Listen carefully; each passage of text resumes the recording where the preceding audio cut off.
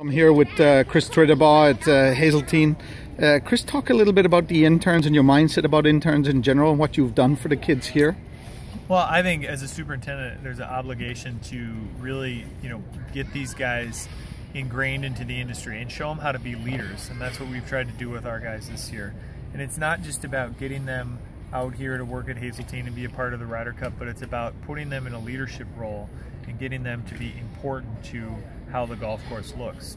And our interns that we had this year have been vital to, as our whole staff has been, vital to how the golf course has been. And they're leaders and they're leading teams this week, and they're showing these people, superintendents from around the country and around the world, how to do what we do. And as a former intern yourself, you really get it, don't you?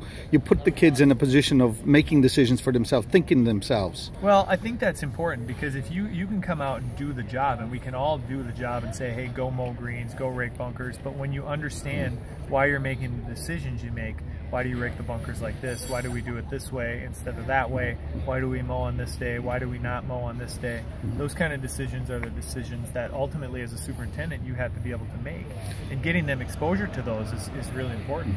You've been a great steward of growing the profession itself. Talk about how you've championed the idea of getting a student to me to send overseas. Talk about the profession in general and the weakness we have in the colleges today of people interested in this profession.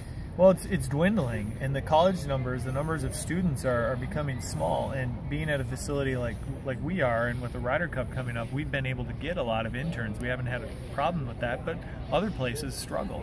And so one thing we try to do with our staff is really show them how much fun this business can be. That's why I do it. That's why I got into it. And I want it to be like that for all the individuals that work for us. We've got 2 individuals on our staff in particular who started with us 4 years ago and have realized that they enjoy this, that they like the golf course business on a level more than just this is a fun summer job.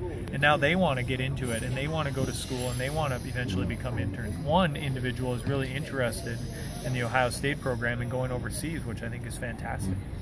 What about the kids that I have here? Just talk about the young man from Australia, Simon, and the young man from England, and what they bring to the staff from a cultural standpoint. I mean, they seem to gel so well, and they use the term Minnesota, the nice, Minnesota nice, they call it, about the people here. Yeah, and it's been great having them. It's great to add different cultural elements to our staff, because most of us are from here, we grew up here, we're around here, but to add those different elements that Matt brings from coming from England, and Simon brings coming from Australia. One quick story is that Simon got me introduced to Vegemite. We started talking about it one day, and he said, I've got some, I'll bring it in, and then we ended up tasting it and trying it, and I actually don't think it's that bad. So that's the kind of thing that the cultural experience goes both ways in this.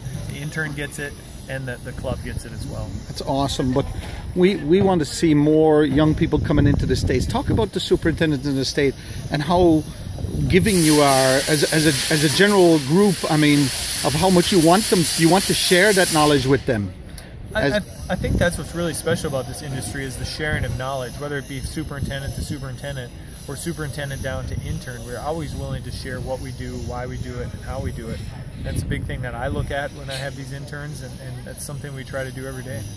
Well, we really appreciate what you've done for our Ohio State interns, and you've been so open to the first day when I met you about taking these kids on, and we appreciate it, and we hope more young people will come into the States for this kind of an internship in the future, and we hope we can get that support from young people like yourself in doing this. Well, I can tell anybody, if you're looking at an internship program or you want to have it, you want to bring somebody in international, talk to Mike, talk to the Ohio State program, and really look at it. It's a good program. It's great to have these people. We appreciate your time, and best of luck the rest of the week. Yep, thank you. Thank you.